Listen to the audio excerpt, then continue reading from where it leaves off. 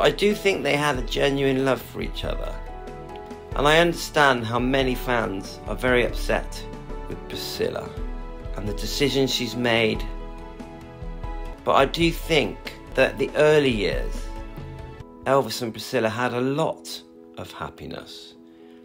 But yes, Priscilla has made many mistakes, and so did Elvis. But they did have this special time together. Can you please comment on your feelings on Priscilla and on Elvis and on the wedding? No matter what you think, please comment, because I'm very interested in the subscribers' point of view on this wedding. Have a great day, everyone, and God bless you all.